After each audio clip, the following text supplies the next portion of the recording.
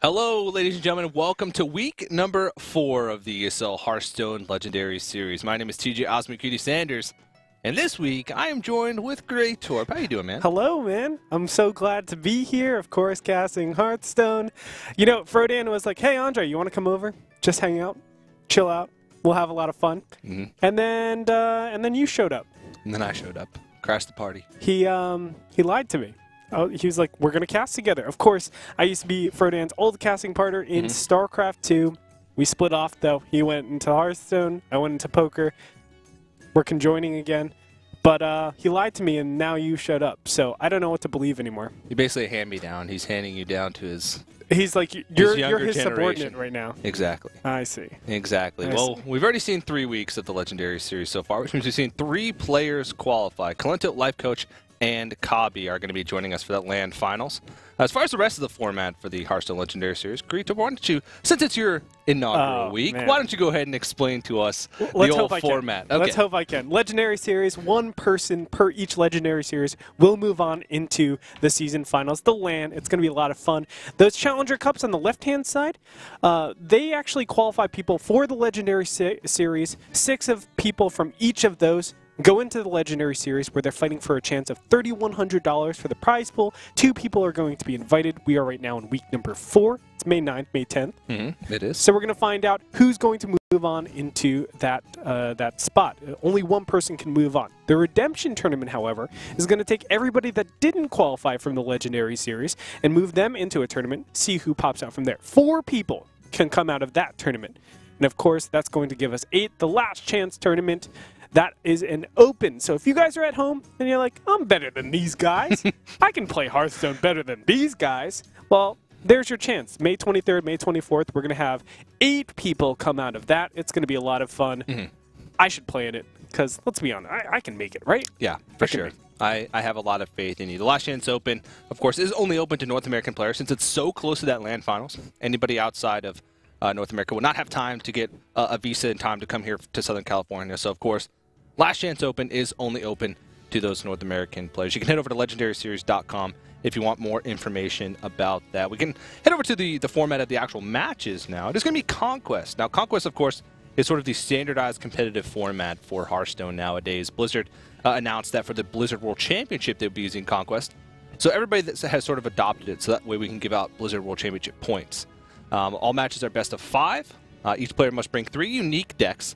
And in order to win the best of 5, they have to win one game, with all 3 of their decks. Winner, of course, changes. Loser can stay with the same deck they just lost with or switch it up. So it's a blind pick all the way through. Yeah, it's a really interesting process. Of course, these guys don't know each other's actual decks inside, but they know kind of what they, like to go. You know, the meta is kind of there, but I do see it switching up quite a bit. I see a lot of different decks popping out here.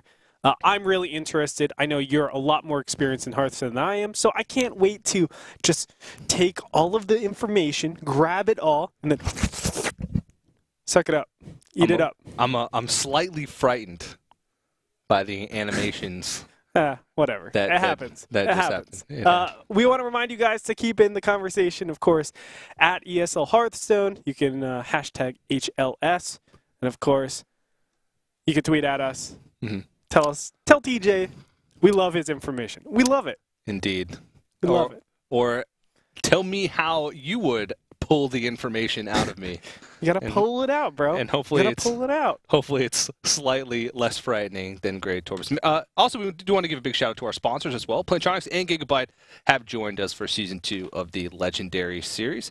And none of my information would ever be possible to come out of me if it wasn't for those guys. So make sure you head over to those links below. Support the Legendary Series. Support esports in general. And check out some of the headsets from Plantronics. Maybe some of those motherboards from Gigabyte. Upgrade your hardware.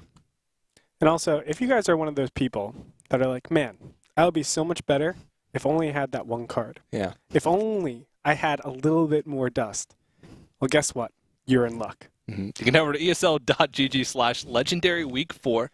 We are doing a giveaway for some free packs, so make sure you go to that website. Follow the instructions on screen, and you'll be entered in a raffle to win some packs. Improve your collection. I would love to win some packs. You're not allowed to win packs. I don't know why I'm here then. I've actually... You're getting paid in packs. I've been paid in packs since the inception of the Legendary Series. Wow, that's awesome, man. Mm-hmm. Yeah. It's my dream to get a 1-pack. It's my dream. Every day I walk... Actually, I have a 1-pack right now, but it's my dream to get a 1-pack of Hearthstone. I have a keg. Oh, that's like a super pack. It's yeah. Okay. Yeah, it's like a people just donate money to you. It's a GVG pack. Wow, Mm-hmm. it's a pretty whole hardcore. It's a whole adventure mode. Well, we can actually take a look at the groups of the players that we're going to be able to see today. Why not? Let's take a look right now. We have coming up first, ModernLeper up against LuigEzz. Mm-hmm.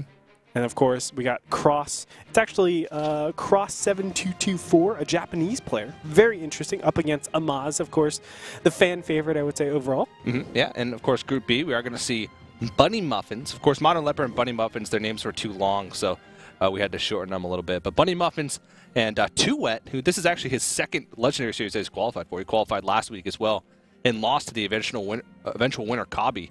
And then, of course, Domdus and our other invited player, Raynad. So we have the owner player for Team Archon and the owner player for Team Tempo Storm. This is going to be a really exciting day. I think so. I mean, whenever you get those big personalities, it's always really cool. Also to see all of the other players match up against such big names, because everybody going into it, I mean, they expect a certain level of caliber from Amaz, from Raynad. Yeah. And you got to see, like, you know, these lesser names, the people that you don't know nearly as much. I mean, there's a lot of talented players out there. Are they capable of stepping up to the plate and being able to, you know, consistently get those Ws? Yeah, for sure. So we are moments away from being able to jump into our first match. Of course, it is going to be ModernLeper versus LuigEzz. Now, I want to give a brief introduction about both these players really quickly. Both these players made it through the open bracket, so they competed in the Challenger Cup over the past weekend. ModernLeper, he's a young player from the UK. He plays for LuigEzz Gaming. Now, LuigEzz Gaming is an interesting organization. It's actually a Greek organization, and he's the only non-Greek player that's a part of LuigEzz Gaming. I asked him, like, does he practice with everybody? He says he does practice with a couple of the players, but his main practice group is with some other pros like Zixo, RDU, Impact, and all those players have been seeing a lot of success lately. So I'm really looking for big things from him. LuigEzz, on the other hand, he actually... Before he competed in the Challenger Cup last week, he had a 6-month break from Hearthstone. Wow. The last time he competed in a tournament was before GVG. Things changed, I think. They did. A little bit. Just a little bit they've changed. But there's a lot of players that actually know about LuigEzz. They say, oh, well, back in the day, he was a really popular player. I mean, he was known once upon a time as like one of the Open Kings, the king of the Open tournaments.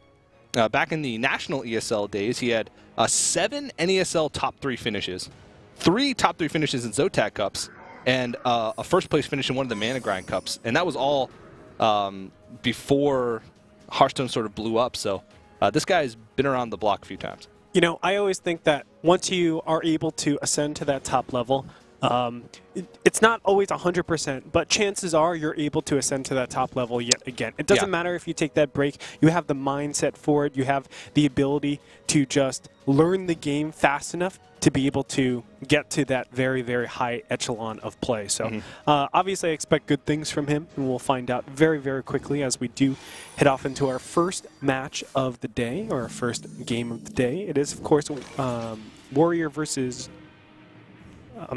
Warrior versus Hunter. Yeah. I believe ModernLeper is the Warrior player.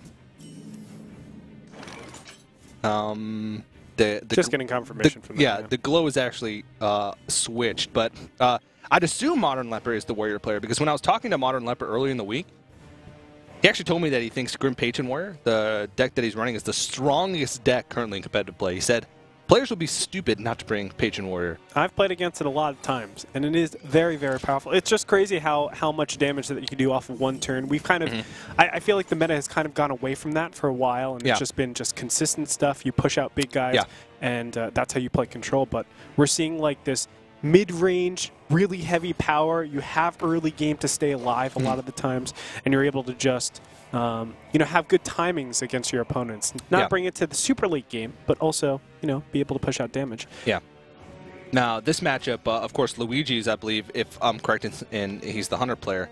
LuigEzz, he's bringing the mid-range hunter here, and mid-range hunter is pretty strong. It's unlike face hunter, it's not super aggressive. A lot of times you play more of a board control role sort of early on in the game. You really want to get to those power turns. Turn 5, turn 6 is when you can play like Savannah High Mains, which is what sort of the deck is built around.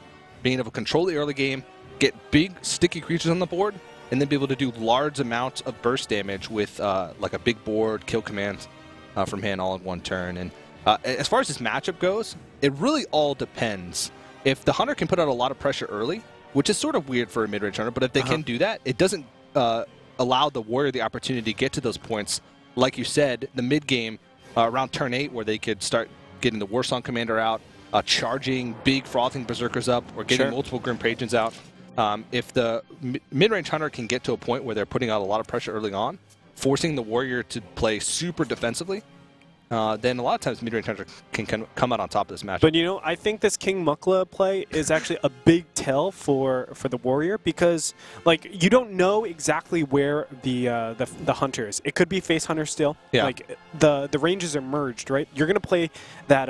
You're gonna play the same thing in face hunter that you would in mid-range hunter. So the fact that he threw out the Mukla right now, it really tells him exactly what his deck is, and I feel like Warrior is able to play his hands a lot more effectively. And in general, I think he has the advantage going into this mid-game stage, just because he's not just throwing stuff out to try to get, you know, just a little bit of board control. Well, of course you're going to get board control no matter what against Hunter, but you could just play it a lot more accurately, I think. Did the Mukla come from his deck, or did it come from a web spinner? Oh, you're right. It came from a web spinner. The Oasis Snapdraw as well. I'm not sure if he played 2 web spinners already, but both those cards are a little bit weird to find in here. But this could actually be kind of bad playing the Mukla. It's not looking too good right now, because the bananas. Oh, yeah. Oh, yeah. Because that's a 9 damage. That's brutal right now. And Grim Patrons are balanced by their stat cost. I mean, it's a 3/3, so it's hard for it to survive damage. But if you get to a turn where you can play a Grim Patron or charge up a Grim Patron and it be a 4/4 from a banana instead, that opens up so many more possibilities. I mean, trades get so much more efficient. Obviously, if you have the Charger out there, just things get out of control so fast, because with the warrior, with the hunter in general, I feel like you need to have that momentum. You know, you cannot lose that momentum, else you end up just crashing and burning. Well, we are back to us. We had a slight issue, of course, as you could see with the overlay there, trying to get the players matched up with their turn screens. So we're gonna look at our ugly mugs for a second here. I don't think your mug is ugly. Yeah, we could talk about King Mukla, I guess, for a second, and bananas. Yeah, as you said, I think King Mukla, it did probably come from the web spinner, so I'm gonna take that back. Yeah, but yeah, in general, I feel like giving that to a warrior, I mean, in general, it's just powering them up. It is unfortunate how it just like completely evaporated very, very quickly with the execute. It's very easy to get a huge minion off the board very quickly, and it looks like we got things figured out. Everything's good to go. But I mean, we're seeing a really, really spiraled out of control situation, I think, where Warrior is just getting pretty nicely ahead. But I mean, there still are chances. Yeah, I've seen a ton of times where it's like, oh, they're gonna die, but they come back very easily. Yeah. Now, the one thing here, the main thing about Grim Patron Warriors, you need to draw cards. The biggest weakness of the deck is not have enough draw in your hand early on. Because the early game is basically all about stalling until you can get to the point where you can start making big combos, whether it be with Grim Patron, whether it be with Frothing Berserker. If you get to the point where you're having to play really reactive and defensively, and you're using your cards in a defensive manner, then eventually you'll get to the point where you just run out of stuff. That's sort of where he is right now. He has 2 big threats in his hand, but mid-range hunters have really great ways to deal with big threats. They have cards like Kill Command. They have a lot of ways to turn small creatures into bigger threats, especially with Houndmaster. And like I said, the Kill Command if you have a beast available on the board. And as soon as a mid-range hunter gains board control and puts out a big threat that doesn't have an answer, like say a Savannah High Main, the game's all but lost, because they have the tools to be able to deal with the board and tools to be able to just put ridiculous amounts of pressure onto your health once they get those big creatures down. So he has to just boom here off of relegation. Now, is this boom kind of a tell, or are you going to throw this 7-drop down every single time? Like, what are the ways that Warrior can deal with the Savannah High main in an effective manner right now? I feel like... It's tough. Yeah, right? Like, there's no way for him to just activate something on the board and be able to deal with the high main. So I feel like the boom was just out of necessity at this point. Yeah. Can't really do anything from that position. And right now, as you said, Hunter will get a good amount of tempo right now. Savannah High Mage is such a good card against Warrior in general, even Control Warriors. It's one of the reasons why normally Hunters are considered weak against Warriors, but Midrange Hunter has quite a considerably stronger matchup just because of cards like Savannah High Mage, which are so hard for Warriors to be able to remove, especially from an empty board. What they have to do is like cool Taskmaster it and then BGH, and then follow that up with like a Baron Geddon. But a lot of times it takes multiple cards across multiple turns, and by that time the Hunters put out so much pressure that doesn't even matter. And Grid Patron Warrior is even harder. They can make plays with, like, if they have something on the board and can deal with the first part of the high main right away, then that following turn they can use those 2/2 hyenas to proc Grim Patrons. But it's really awkward and a lot of times really hard. Do we ever consider throwing out Gromash earlier, just because we know that like board control is going to be a lot better, and you know, our win condition is actually going to be our patrons more so than our, you know, just direct damage. I mean, he does have like a 9-drop 10 damage, right? Yeah. Like he can throw down the Gromash, the Whirlwind, even he could do an extra point of damage with the bananas. Yeah. So he always has that. But I don't know if like he wants to just survive until then. He does have quite a bit of health left still. So wow, he's going to actually drop both of them. Just get complete board control with the patron. 4 up. Yeah, this is really good sequencing, actually, because he made sure that he gave his boombots the best chance possible to hit, because he got all the damage from his boombots instead of just whirlwinding them down without throwing them in. And then, of course, he got the activation and these Grim Patrons. But that's a good point about the Gromish. The difference between Control Warrior, the Gromish and Control Warrior and Patron Warrior is huge, because you said a lot of times Grim Patron Warrior, what they want to do is just have board control as long as possible until they can get to combos.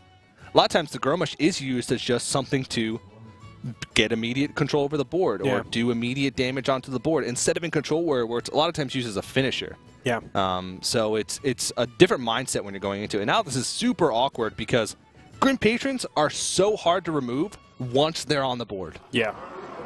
And this is, as you said, just an awkward situation where, I mean, no matter what he throws down, it can just spiral out of control. If there was a charger here, I mean, literally his whole hand is wiped out very, very quickly. Yeah. It's going to be a slam, which is fine. That is lethal on board. Yeah. All right. So, of course, ModernLeper going to take game 1. And it looks like his theory is true that Grim Patron Warrior is going to be the deck to beat currently in competitive play until someone finds a reasonable counter or reasonable counters to it.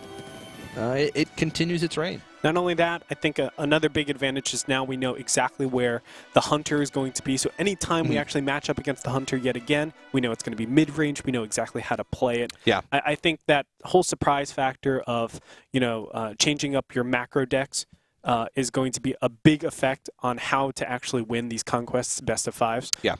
Just because you get to play a lot more accurately. A lot of times it comes down to, you know, just having the right starting hand and then being able to snowball it, because we do see RNG, like you win 60% of the time against certain decks, and that 40%, you have to make sure that you're starting off at 60%, because, you know, you start off at 55%. It makes a big difference. That extra 5%, it is EV that you're giving up. Very true. Very true. So looking at these guys' lists, ModernLeper still has Shaman and Warlock left to bring. Now it looks like ModernLeper might be one of the only players to bring Shaman in the whole tournament. Talk to me a little bit about that, because I feel like in general, I've read stuff. I know that Shaman is considered bad. Yep. I know recently on Ghosted Gamers they released something that Shaman is really, really high win rate, but that's in a specific format when you can prepare for your opponents. In this type of format with Conquest, I mean, when they don't have a lot of time to prepare for each other, is it the wise thing to do? Is it right? Is it correct? Well, after talking to ModernLeper earlier in the week, he was telling me that he thinks Mech Shaman is really, really underrated. And if we even go back, I mean, it's hard to find good sample sizes, but if you go back to Gfinity in London, which happened a couple weeks ago, there was a lot of players that brought Mech Shaman. Is that just because of the Power Mace? Yeah, Power Mason, just sometimes they can have just such huge snowbally starts with the Whirling Zap-O-Matic. If you can hide a Whirling Zap-O-Matic behind like an Annoyatron, or get a Fell Weaver out on the board and your opponent doesn't have a way to deal with it, you can just win the game. Because a card like Fell Weaver, you get it out so early, if your opponent doesn't have a way to deal with it, even if they're burning cards from your deck, it doesn't matter because the deck is aggressive. You're not going to get through your 30 cards anyway. So if you're hitting for 8 every turn, the game's going to be over in a couple turns no matter what. So it's things like that where sometimes you can make an early play with Fell Weaver or Whirling Zap-O-Matic that straight up wins the game. And a lot of players just don't really expect that. We can even go back to ESL ran the Play It Cool tournament, which was like the free-to-play marathon where Savitz, in the last couple hours of the tournament, crafted a Mech Shaman from like nothing and ranked up on the ladder with huge win streaks. And nobody really knew how to play against it. Nobody really was expecting it. And that's one of the strengths. It's just that outside of the meta, not a lot of people understand, or even if they do understand, there's still a huge range for stuff to be in there that they don't expect. Yeah, they're not building for it. Gotcha. Everybody's here, and they're like, oh, I got to find things to counter Patron War. You can even tell LuigEzz, in a mid-range hunter, brought Harrison Jones. Yeah. So he was really countering Grim Patron Warrior or Warriors in general and other hunters. Now, Harrison Jones is okay against Mech Shaman because a lot of times they use Doomhammer to burst or Power Mace, like you mentioned. But a lot of times, if on turn 5, if the Shaman has board control and you're just using it to Harrison Jones, sometimes that isn't even enough. Talk to me about this matchup, though. Mid-range hunter against this Shaman, well, this Mech Shaman, as we can see. How does it match up ordinarily? There's players that are on the fence about this because it's a matchup that you don't see. Mid-range hunter sort of has just come back. There's players like ERA who got to #1 legend last season with it. But as far as being seen in competitive play, it's just now starting to come back and dominate face hunter as far as like the hunter deck goes that players bring. And Mech Shaman is like never seen.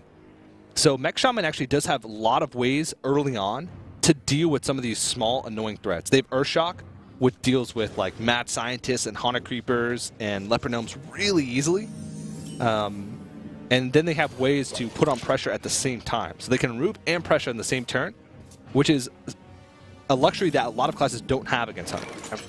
Oh, nice little start we have already. Of course, we have the Power Mace, we have the Whirling Zap-O-Matic. Yes! Everything's looking great for Shaman at this point. Yeah. And it's going to go ahead and coin out an Annoyatron. That is annoying. I like this play, by the way. As you were just talking about, you get an Annoyatron up, you get the Zap-O-Matic up, you get the Power Mace going. Yeah. You're good to go, man. Indeed. There was a tournament that happened a couple weeks ago at DreamHack where I believe it was Firebat was playing against Stannis Baratheon. Yes, there you go. Stannis Baratheon. That's exactly who it was. And he actually won on turn 4 against the Handlock with Whirling Zap-O-Matic double Rockbiter. Wow. Yeah. That's like brutal, it's things like that that just sometimes you just win games. If they don't have an answer, you don't get a Dark Bomb early on against, as a Handlock player against a Whirling Zap-O-Matic, and your opponent has double Rockbiter, you lose. Yeah. That's it. Wow, that's by the way, a brutal turn right there to get the 2/4+1. I mean, it puts Shaman in a very interesting spot because what's the best play here? Obviously, a lot of times they're putting down the Power Mace because they can drop on turn 4 the Piloted Shredder. It helps them out. But even like, what are you attacking? Are you going face? Are you trying to kill the 2/4? It's just a very unclear situation. Yeah, I mean, he has to Earthshock here just because he has to... Oh, wow. Rolls the Stoneclaw Totem. Wow. Wow. That's how you win. I mean, look at that. That's 6 damage right there. That's beautiful. And, I mean, he doesn't have an immediate way to deal with this. He might even be tempted to just kill command this Whirling Zap-O-Matic to stop himself from taking damage. Like, it feels really great to play Piloted Shredder on curve, but he knows that if he plays it, he's going to take 6 damage falling turn. But, I mean, this establishes a strong board, but if somehow ModernLeper could find a way to deal with this... Wow. I mean... Wow. So, what is the correct play here? He could Piloted Shredder, obviously. He could Power Mace and Rockbiter, but, you know, again, what is going to be your target? You could Power Mace the Piloted Shredder, throw your Rockbiter, try to put damage out in the field. I feel like that's very bold because, you know, you do have some taunters up and big taunters up for Hunter as the game progresses, so you might not always be able to to put consistent damage on face. Of course, you just use one of your silences. So it's kind of an unclear situation, I feel, to just move on this turn 4. Slightly awkward. I'd be inclined to say he should just play the Pilot Shredder as well. But then he has to think whether or not he trades, like hits face once and then trades with the first iteration of the Pilot Shredder, or just go all damage to face. And, I mean, he might feel like he has the, it looks like he, all face. He does have Doomhammer Rockbiter, which is a way for him to put out a lot of sort of unexpected burst, I suppose, is a way to put it. I mean, it's 10 damage. I mean, all he needs is 8 more, and he's good to go. So it would be possible for him to race in a scenario like that. Because right now he's forcing the LuigEzz on the mid-range hunter to play sort of defensively, which is, I mean, I talked about it earlier, it's sort of what mid-range hunters do. Yeah. They play defensively until they get big, sticky creatures out like Savannah High Main. They take control of the board. They never get rid of it. They're swinging for 6 a turn, +2 from the hero power. Game's going to be over. Hey, I was telling you before, you just make it a 15 turns. That's 30 damage. Exactly, yeah. Hunters win in 15 turns no matter what. Wow. Wow. That's the new meta, bro. Yeah. All right, so he does do a kill command, takes out. Kind of unfortunate for the Nerubian Egg. He really doesn't have capacity to do anything of value for this turn. And this is super awkward if I am the Druid. Sorry, the Shaman. I know, it's I don't see Shamans very often either, so I'm like, it's got to be a Druid. Has to be a Druid. I must be seeing things. Ooh, this is actually super risky because he's hoping... He's setting up for a next turn lethal. Yes. Because he actually has lethal damage. Crackle, Rockbiter. There's a Loatheb in the hand of LuigEzz. Yeah. And so. And a Houndmaster. Wow. The world is his oyster, man. Yeah. But of course, I think Loatheb has to come out. Yeah. If he went face with both attacks of the Doomhammer there, you have to know that he's setting up for a lethal. You're absolutely telling what your opponent is capable of doing at that point, right? Like, if he's not trying to go for a board, he has to be winning in the very, very next turn. So, turn 7, the max, I would say. Turn 8, maybe. He's going to go for the Houndmaster. What do you think about this play rather than going for the Loatheb? Both effectively do the same thing, just because High Main's out of the question there. Houndmaster here allows him to put out more immediate damage. Yeah. So he's setting up himself up for a next turn lethal. And this way... If he's going face with the Doomhammer like that, he's most likely setting up for some type of lethal with the Doomhammer.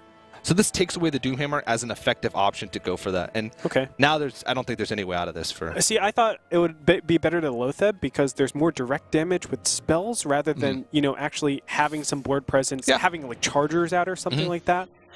And there is the capacity for it to be a silence. You throw up double Rockbiters and you're able to win that way. But, of course... How it worked out, victory, and it ties up 1-1 apiece. Yeah, it was pretty much over, but it was kind of funny that at the end he rolled a 3 damage crackle on the Haunted Creeper. Bro. But it was just looking grim for him from that point. And I mean, that's just one of the scary things about mid-range hunter. If they have a board, it's almost impossible to remove a board. A Houndmastered Haunted Creeper, like, what do you even do with a Pilot Shredder on the board? If they get a Savannah High Main down. Even if you manage to clear everything off the board, there's still going to be whatever comes out with Pilot Shredder. And then 2 2/2s and 2 1/1s. That's right. That's right. 2 2/2s. If the Savannah High Main came down. But, I mean, let's say he didn't have Loatheb or Houndmaster. Game would have been over the next turn. Yeah. So that's the potential that Shaman has. Yeah, and it was really, really, really quick for just so much damage to be put down. Yeah. But that being said, I mean, we are tied 1-1 apiece. Of course, Druid is kind of... I keep saying Druid now. Gosh. The Shaman. I know. The Shaman is kind of revealed right now. Very interesting to see what comes up of this next turn because we haven't seen anything else but the Hunter coming out from LuigEzz. Yeah, he does have Druid and Warlock left. Now, LuigEzz back in the day, before he took his long break, was known to be a Zoo player. He actually told me that he was playing Zoo before everybody else was even playing Zoo. He was the first Zoo. Yeah, he was saying that he played Zoo even before Reynad sort of so he's created the actual OG. Before the, hey guys, Reynad here with another deck tech. Like, LuigEzz was before that. Wow. So we have the 2 fathers, separate fathers, not like two fathers with, like, sharing a child. No, go on with that. Please keep explaining. Like, LuigEzz fathered a Zoo deck, and then later Reynad fathered a Zoo deck and tried to claim that his was the first. Oh. He probably didn't know about LuigEzz. But He said it was in beta. It was the false error, you're saying? Yeah, long before Rain did his. So we'll have to see. But after going off on that tangent, basically what I was trying to say is probably Zoo from LuigEzz. All right. And what are we going to probably see from ModernLeper? I think it's Handlock. I love Handlock, man. It's my absolute favorite. I recently just got my Golden Warlock. And Mazel tov. I'd say, thank you. I'd say 350 of those games were Handlock. Probably about 125 were Zoo. And then 25 of them were just God knows what. Some demon hybrid, who even knows. But actually, it looks like it is going to be Handlock versus Handlock. So one of the things that is really strong about Conquest, since you know your opponent's class, but you don't know your opponent's deck list, in the whole situation with, hey, I'm trying to mind games my opponent into picking a certain deck. If you go against the grain and pick something that you think your opponent is not going to expect, like LuigEzz, known as a Zoo player, picks Handlock. You can sometimes have an advantage. As I was talking about before, the opening hand, I mean, if you keep this Ancient Watcher, it's a big mistake, right? Yeah. You do not want to be keeping an Ancient Watcher at this point. And it looks like, no, he's not. He's taking the Molten Giant. I like that. Yeah, now, if you sort of have to mulligan for Zoo in this matchup. Just because if you mulligan for Handlock and then it ends up being Zoo, sometimes you can come into you're just dead.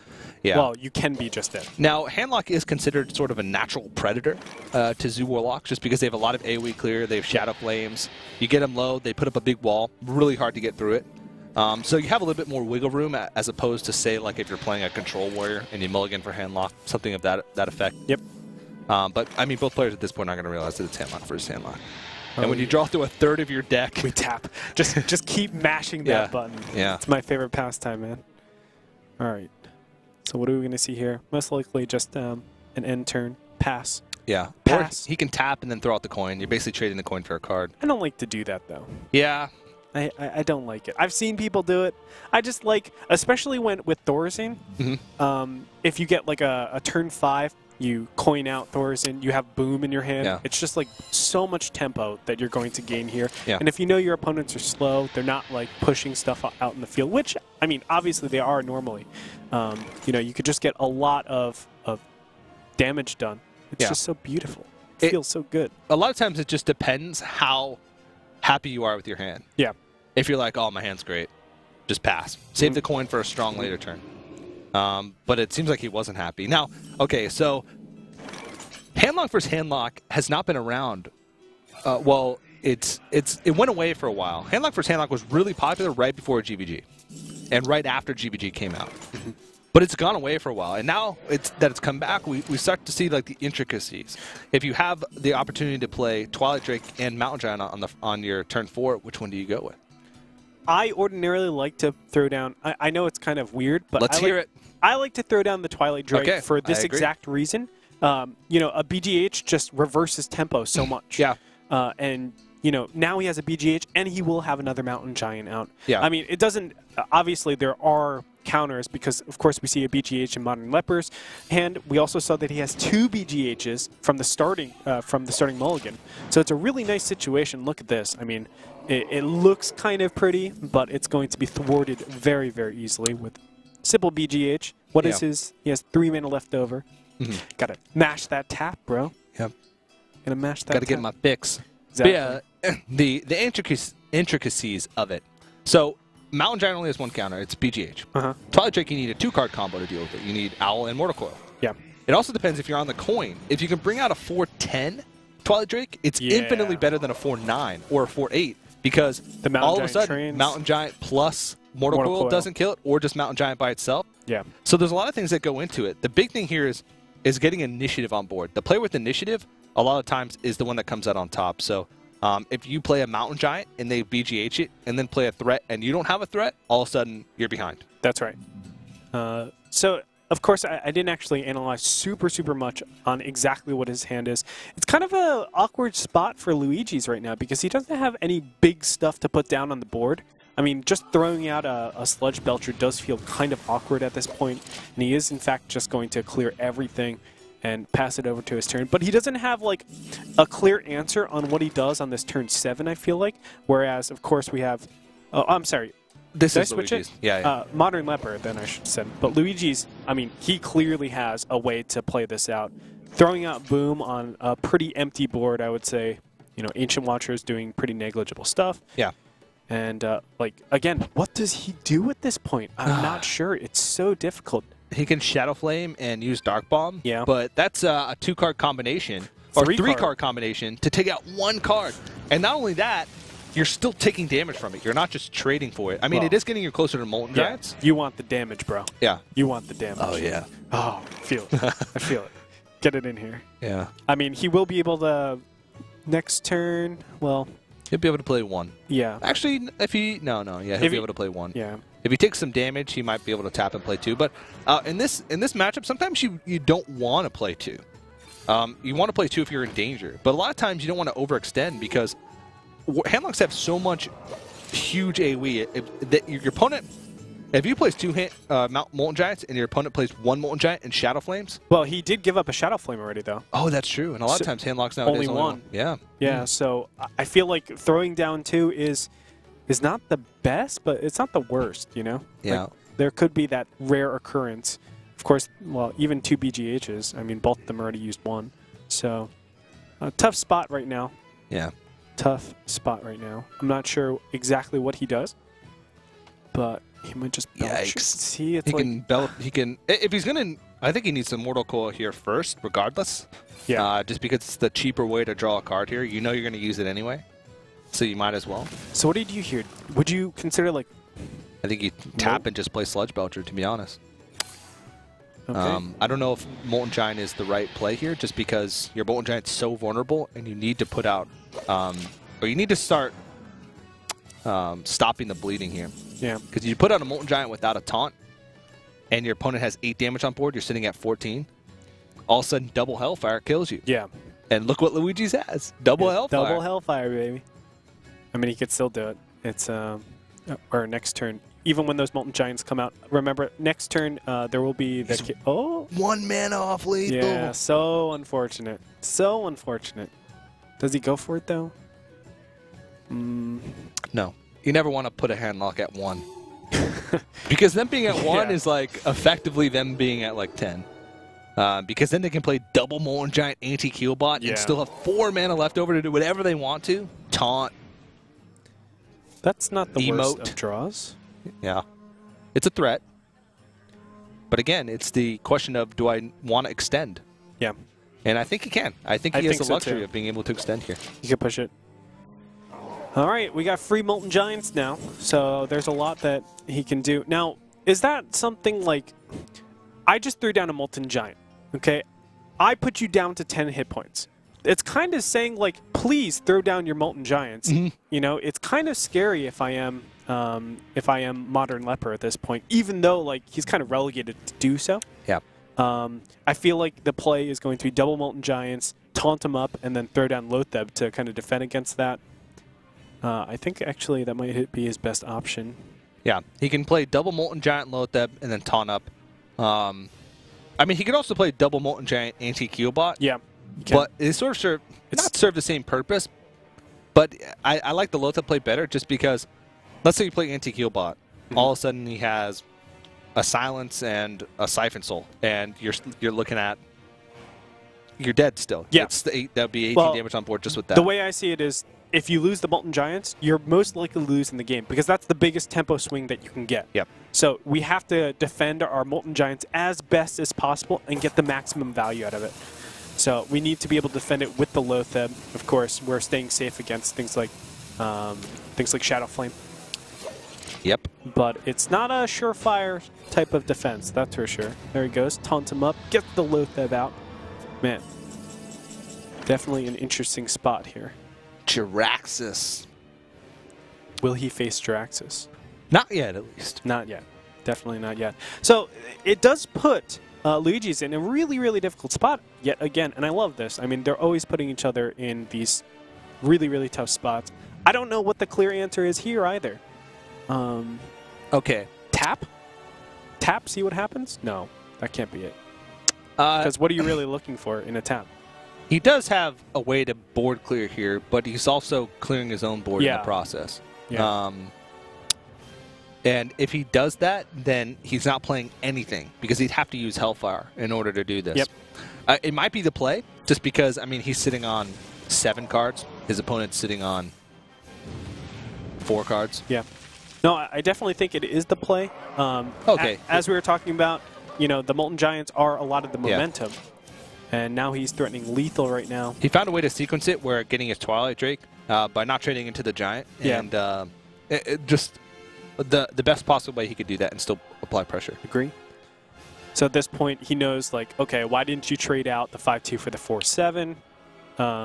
Make it a 4-3. So at this point, he needs to put down his anti-kill bot. Now he's asking himself, what do I do with my remaining 5? Yeah. Tap, bro. Yeah.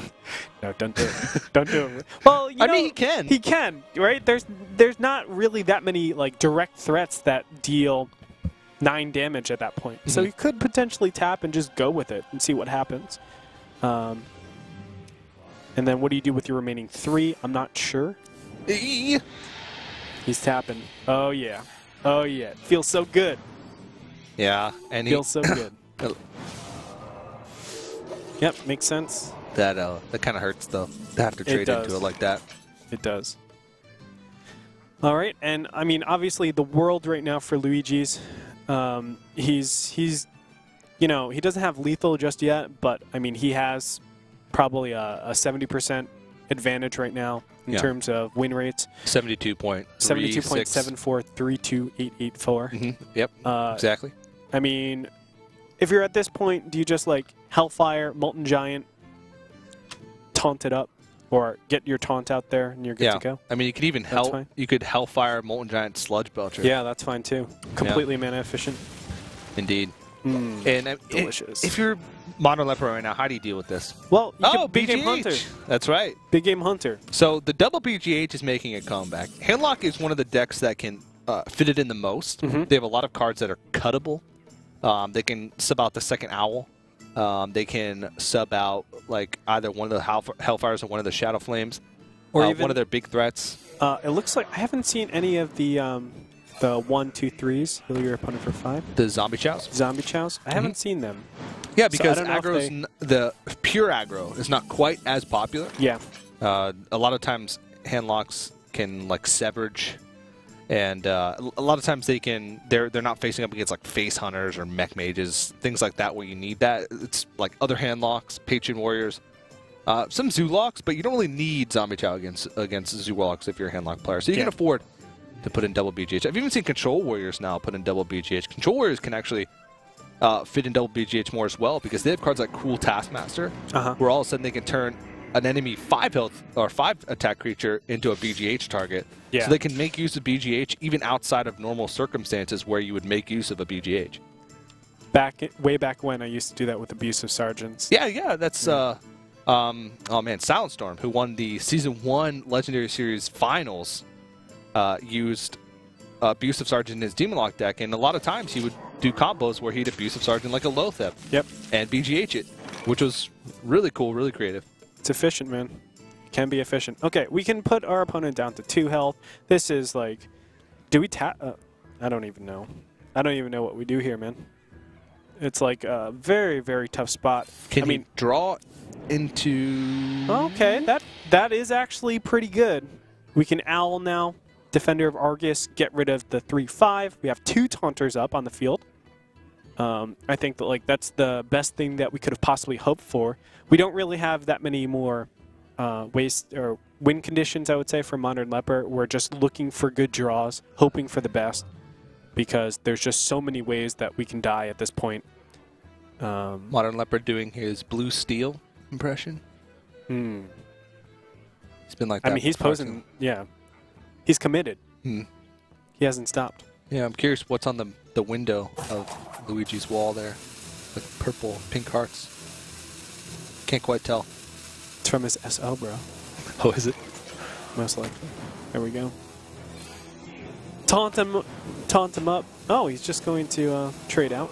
Yeah. That's fine, too. See, now this is one of the cool things about Handlock is you never know really who has a big advantage in the matchup. until you get down to the nitty-gritty, until you get down to the end.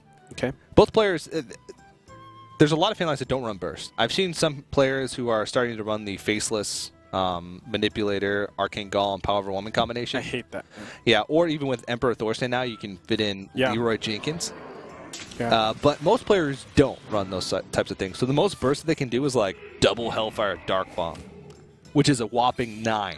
Whoa. So a lot of times these players can tap pretty aggressively or defensively in some cases and get to the point where they can come back in a game that is almost lost. That's sort of what Handlock is made to do. They can survive a 4 health? Sure. 4 health is plenty of health. That's all I need. Again, it's very unclear what to do at this point. I think we have to tap again because we don't have lethal just yet.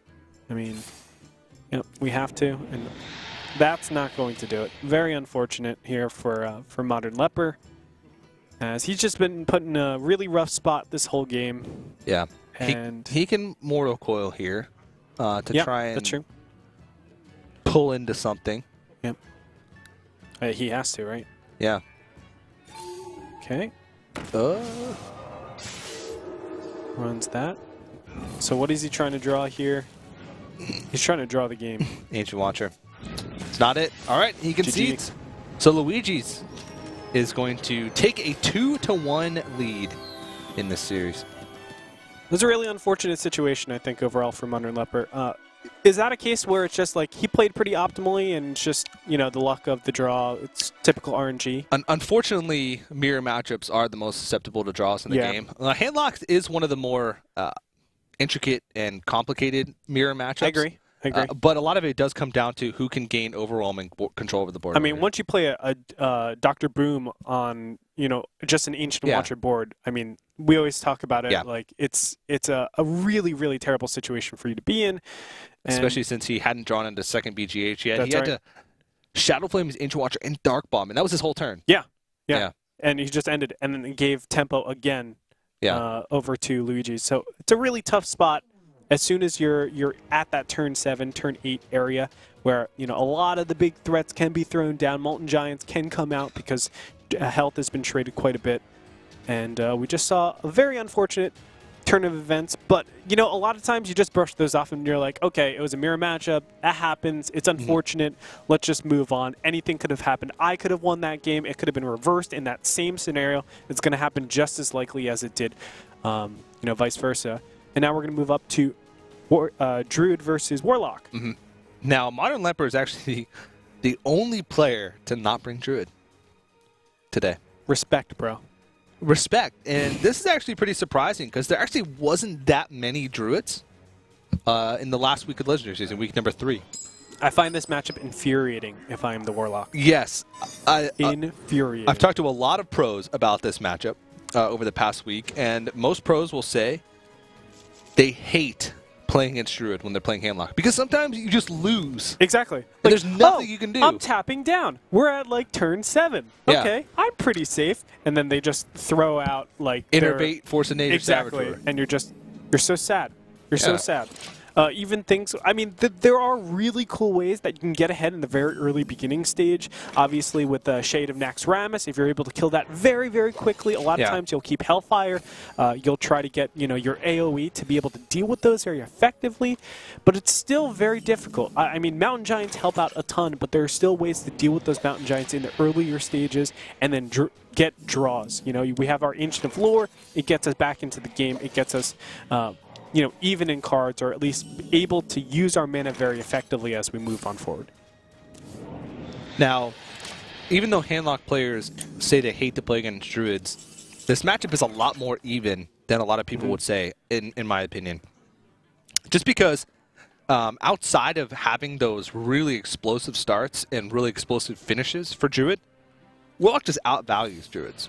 If you get down a Twilight Drake into a Mountain Giant and the Druid hasn't taken much control over the board or doesn't have answers, then the Handlock can just win because once a Druid loses control of a board, they don't get it back. That's just That's it's just how the class works. They have to use like multiple spells plus Savage Roar and throw their creatures in. I think it's really susceptible to RNG, honestly. Like, I think it has one of the highest variances in terms of stability of win rates for an individual player. I mean, as you said, it is very even, and it's because it becomes very one-sided very, very quickly. Like, this is a tough situation for Warlock. Like, what are you throwing out? You're going to throw out the Twilight Drake. Of course, we were talking about it before in last game, where it's like, do I throw out the Twilight Drake? Do I want the Mountain Giant? He's choosing the Twilight Drake this time because he doesn't want to get his Mountain Giant PGH'd. But you can still be silenced here. Yeah. I mean, again, it comes down to whether or not, hey, if you have Keeper, you have to have Keeper plus something else to clear it off the board. Where in this case it's just BGH again, and it's actually. Oh man. I mean, he can put up more damage now, but I think he'd want something a little bit more beefy to come out of that pile of shitter. But it really doesn't matter. 2 damage is probably almost the average. Yeah. And he does give up a Savage Roar for that. So it's like, okay, you at max have 1 more Savage Roar. You still have like 20 cards to siphon through. Yeah. The probability that you run into that second Savage Roar is actually a lot less. I feel like, you know, obviously getting that Twilight Drake off is actually very, very important. Yeah. Because, you know, your Shade of Naxxramas is shown at that point. But it is kind of a weird spot now for Druid, in my opinion. It's just a weird spot for both these guys. Now, what do you do if you are the Warlock in this spot? Because, again, you're still scared of throwing at the Mountain Giant and it being BGH'd. Yeah. I would still... It's really weird, though, because if you play Twilight Drake here, all of a sudden the Twilight Drake doesn't take out the Shade. Yeah. Because it's at 5/5. But you saw last turn he had to use Savage Roar to clear it off. Yeah. So he's saying, okay, you don't have a Keeper. That's very true. It's, well, there are obviously ways of getting rid of this Twilight Drake at this point. He can attack into it, swipe. He could just throw down a Sylvanas, too. I mean, that's completely reasonable as well. Yeah. Push for damage. Although pushing for damage is a little bit scary because there is a lot of momentum that can be done right here. It's a really awkward turn. Yeah. If you swipe here and trade in, you're super vulnerable to Hellfire. That's true. And then you've basically lost all control you had over the board. And your opponent's in Molten Giant range. Yeah, and that's what you're 100% afraid of. That's why I think Sylvanas is really, really strong here. Yeah. Because obviously you want to throw down those Molten Giants, that's fine. You know? Like, I have a very good chance of stealing at least one of them, whatever you throw down. Druid, obviously, in a very, very comfortable situation. And now what does he do? What does he do, TJ? Does he push for damage? You have to basically, it's a risk to go for face here. But at the same time, if you leave, I think you trade it. Okay. Okay. It's kind of weird. So he's making it awkward. What he's doing is he's putting him at a weird enough health total to where he can't, like, get Molten Giants for free. And 3 mana to 2 mana is probably about the sweet spot just because you can only play 1 Molten Giant and then tot it up. And, well, you can put 2 Molten Giants. You tap Molten Giant, and then taunt up. And then taunt up. Yeah. That's a little weird then. If you're going to put him at 13, you might as well just keep him at 15. Sure. With 6 mana. Sure. I think his play is more correct just because he has 2 Ancient of Lores. It does get stuff onto the field, but the big thing about the Ancient of Lores at this point in time is just like it's 4-card draw. So he's going to draw into something potentially very, very strong. Interesting spot here. Yeah. Yeah, I mean, it's pretty much an Ancient of Lore 100% here, so you might as well try and draw first. Yep. Just to see. Maybe he gets like an Innervate and then some big play that he can make with a Wrath. But, yeah, it looks like he's going to attempt to steal the Twilight Drake. Now, it might be sort of enticing to try and just cleanly kill off the Twilight Drake and steal the Ancient Watcher, but what are you going to do with an Ancient Watcher? Nothing. It doesn't really have any value for you, right? Yeah, so you might as well try and steal the Twilight Drake here, the 50-50. Oh, that's a bummer. That is a bummer. Still 2-3, puts a threat out there. Oh, yeah, those 2-3s, man. I mean, I think the big thing is you're just having a body out on the field for Savage Roar. I mean, that's the #1 thing. I want everything things up on the field, and then for me to place my stuff down and be good to go. So any sort of board control is going to be really important here. For the Warlock, interesting spot. I mean, he could go for a complete board clear right here. Throw down something. Okay, so we're coming up on turn 8. You always have to be thinking in the back of your mind, how likely is it if I don't build a wall that I'm dead? Turn 8, I think you're safe. This is about the only turn you'll ever get to play Dr. Boom and be able to trade. Yep. So you might as well get it down now because it's going to be your best tool at taking control of the board. Agree. Right now, what do we have? We have BGH, Innervate, wow. Dr. Boom. He's 1 point away from killing him. Really? Yeah. Oh, yeah, that's 6, true. 4, and then 2, 12. Oh, my goodness. 1 hit point away from having lethal. Yeah, he does have strong turns, though. Yes. He can BGH, Innervate, Dr. Boom. He might want to save the BGH for like a Molten Giant later on. So he could actually use Swipe to clear it. But that's a little bit awkward because he did have to Hero Power into it or use Force of Nature, which he doesn't want to do.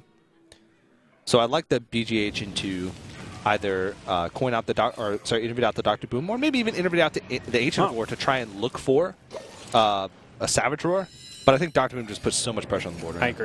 I agree. Again, four minions out on the board. It's just a very, very tough spot. Yeah. 4 minions out on the board, and 3 of those minions are 3 of the strongest minions in the game. Yeah. Dr. Boom, left Boombot, and right Boombot. Those are the top 3 Hearthstone cards. Top 3, bro. I've seen that before. I know what you're saying, bro. Yeah. It's pretty... There have been times when, like, I've been happier with the Boombots than the actual Dr. Boom himself. Like, if you just said, like, spawn 2 Boombots that deal 1 to 4 damage randomly, I would still play that card for like 5 mana. Do you know what the best part about it is? What? It's a gamble. And everybody loves a gamble. Exactly. Everybody loves a gamble. Like when a Boombot hits for 1, you're like, whatever. I still have a 7/7. Exactly. And another one. Yeah. Another Boombot. I mean, just think about it this way. Boombots, they're 2/1/1s that can do 10 points of damage in a single turn. Yeah. 10 points of damage. And then 1 from each, and then somehow you get them killed, do 4 damage to something. Yeah, there have been times where I'm like, okay, I got to try and clear the board here. Then Boombots go face for 8, and I'm like, oh, okay, I have lethal. Like, yeah. There's always those points where you're not even factoring in the possibilities of what you can do. Oh, wow. Oh, wow. Big. But still, it's, okay. So let's see how much he has here. I mean, he has lethal over 2 turns. Yep. Is he going to be able to get it, though? That's the big question. He still is very, very scared, but he knows 1 BGH is given up. He saved 2 Molten Giants, but it's very hard to put down those Molten Giants at this point in time. Yep. It looks like he's thinking of Ancient of Lore and then going for a face. Or going for, Hero Power. Getting some cards, just getting more options. Going for the face power. Going for the face power. Yeah. Oh, let's see what he gets. Oh, Cenarius. Okay. There's a Savage Roar. All right, so there's been a big debate recently between Druid players, and I've talked to a lot of players to try and get their opinion on Cenarius versus Ragnaros in Druid. Cenarius is sort of a little bit slower. It's better when you... Ragnaros, even though he's an 8/8 and he only does 1 thing per turn, he's considered a fast card just because he does something immediately as soon as he's laid, which Cenarius has the opportunity. You might need to stall at the game a little bit longer, whereas Ragnaros doesn't necessarily do that. He's like, I want to either win now or salvage myself from losing now. So I think the big reason why you would bring Ragnaros is for freeze mages, and you already have threats against freeze mages with your Savage Roar combos. Yeah. So I feel like there's a lot of redundancy on very close turns. I mean, it's turn 8 and turn 9 we're talking about here. Overall, I like Cenarius a lot better than Ragnaros. For that reason that I was just telling you. Just the ability to buff up your cards. You're getting another way to do lethal. You get Taunters up there, which is can be kind of frustrating to get at times when you are Druid. Yeah. But I ain't no pro, bro. I just talk about the games. That's it. I just talk about the games. I mean, this is perfectly fine. 1 damage off lethal. Perfectly fine. He does have Swipe Druid the Claw, so he can actually do 8 damage next turn. So an anti-Healbot comes out, he has to anti-Healbot plus clear off this Ancient Floor. It doesn't matter. But yeah, I like that. That's a good point. And since Freeze Mage isn't as popular right now, because of 1, Druids, fast Druids, mid-range Druids, Control Warriors, and mid-range Hunters are all popular right now, which are all just eat freeze mages. And it used to be all like mech mages. Yeah, exactly. Mech mages, Zoo Warlocks. Exactly, and that's ordinarily what you want to shut down. For sure. Obviously, just the meta works in cycles so many times, and it's able to just siphon out different things. Weird turn right now for our Warlock hero here. What do we draw into? I have no clue, man. Yeah. It's like the Circle of Light. What was the monkey's name in Lion King? Lion King? Yeah. Rafiki? Rafiki? Rafiki. I think so. Yeah. Makes sense. Man, it's been so long. Yeah. It has. Really has. All right. And he's just going to concede right now. Indeed. He knows. Yeah. I mean, there's just way too many threats that could have ever happened right There's now. so many ways he could choose to kill him here. Yeah. Actually, there's only like 2, but so many ways that he could kill him. So many ways. Well, he could have. Well, let's see. No, there's 3. There's 3. 3 different ways. That is so many. Ways. All right. Well, LuigEzz is going to take a 3-1 victory over ModernLeper. So, of course, these are GSL style groups. So ModernLeper isn't out yet. He'll move on to the losers match of Group A, and of course, ModernLeper will move on to the losers match of Group A. LuigEzz will move on to the winners match of Group A. Yep, and he has a chance to fight loser versus loser, and they'll do loser versus the loser with the winner. Indeed. Yeah, but I We'll mean, get to it. That was really well played by LuigEzz. A lot of it comes down to some deck choices. We talked about the Meg Shaman a lot, but Meg Shaman is just it's inconsistent. It's consistently inconsistent. Yeah, that's one of the reasons why it's good, actually. Exactly. I think Shaman, when you throw it out there and be very, very aggressive, I mean, we've seen different forms of Shaman, but the variance is just so extremely high. And you're looking to get those kind of weird wins out of it. And sometimes it works, sometimes it doesn't. Obviously, this time wasn't the greatest, wasn't the best, but you got to throw it out there sometimes. You got to keep testing, pushing the meta, trying to make it so that you have different threats than other players, and then they're scared of that. And then if they start building against your mech shaman somehow or another, if they start building against it, it's going to weaken their decks overall. Yeah. You get value out of sending out other decks. Well, in a way, since players are starting to put double BGH in, that goes against mech shaman just because it's the easiest way to deal with Fel Reaver. That's true. But even if these players lose today, they will have another chance. Of course, we did talk a little bit about it earlier, but we do want to give you a little bit more information about the Redemption Tournament. The Redemption Tournament is going to be happen this next week, of course. It's going to be May 14th, 15th, 16th, and 17th. Everybody that lost in the Legendary Series weeks, in the regular season weeks, will have another chance. So we'll split those 28 players into 4 separate 7-player brackets. And the winner of each bracket, so 4 players in total, will move on to the $25,000 prize pool land finals on June 5th through 7th. So the next match is going to be Cross 7224 taking on Amaz. And we actually had a chance to speak with Amaz earlier in the week. So why don't we see what he had to say.